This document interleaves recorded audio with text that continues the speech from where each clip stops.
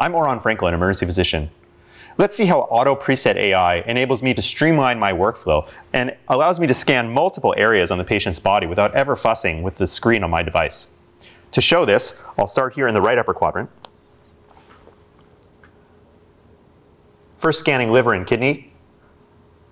Say from here I want to go and check the bladder. Sweep into the pelvis. I could then pop over, if I needed to, and do a cardiac exam.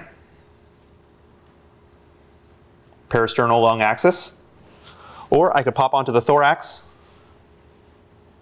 and take a look at the lungs. The device automatically identifies whatever organ region I'm in and optimizes the image for crystal clear imaging to facilitate my diagnosis, whatever it needs to be.